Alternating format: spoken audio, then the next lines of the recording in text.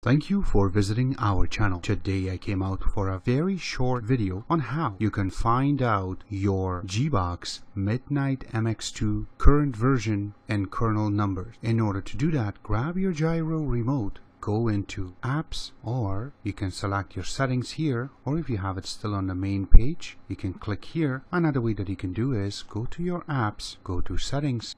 Once it comes up, scroll all the way in the bottom. It will tell you about Gbox MX2, and you will see it says the model number, underneath of it Android version, right underneath of that kernel version, and also the build number. This is how you know what Android version, kernel version, and build version you are on. So if there is a later release, this is where you can come and you can check to see if you need an update or you are up to date. Alright, so today I came out to show you guys where you can find your software version, kernel version, and build version on your Gbox Midnight MX2. I hope you guys like my video. If you do like it, click the like button, subscribe button on the top, comment on the bottom. Always remember to visit our own website, which is xctex.info. Like us on Facebook, follow us on Twitter, Vine, Instagram, and other social networking places. And thank you.